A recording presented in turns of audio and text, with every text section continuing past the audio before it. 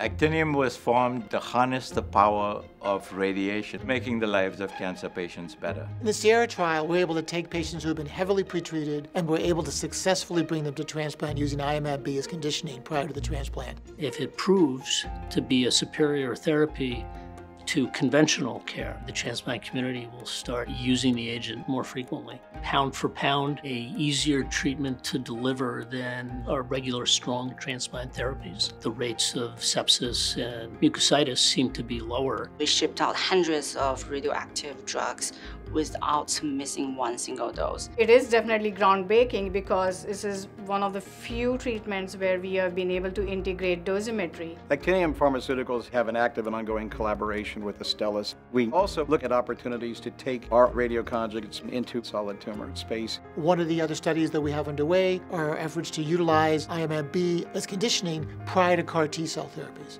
We really look forward to changing the paradigm of how radioisotopes are used, where we believe we can take a leadership role.